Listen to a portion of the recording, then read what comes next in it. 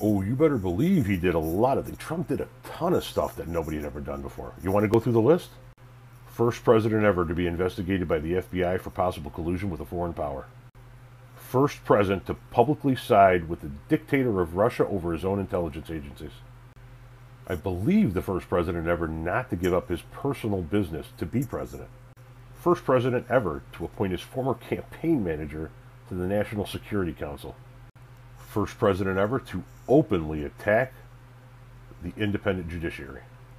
First president ever to lose the popular vote twice. First president ever to be impeached twice.